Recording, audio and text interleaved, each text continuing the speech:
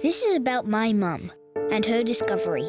And although I was only a baby, I was taking part in something very important.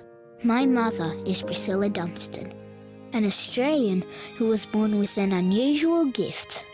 When she was 5, she could listen to Mozart once and play it back on her violin note for note.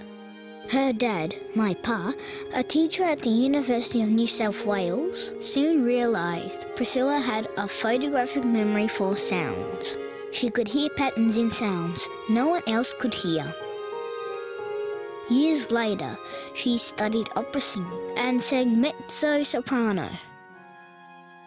Then, I was born.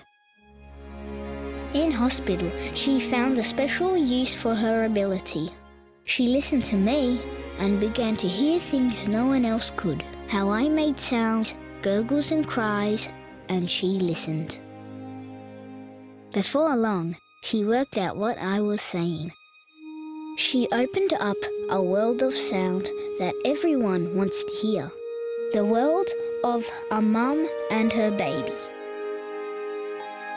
This is my mother's story, and in a way, it's my story too. I feel proud that my mum wanted to understand me, to know what I was saying so I needn't cry.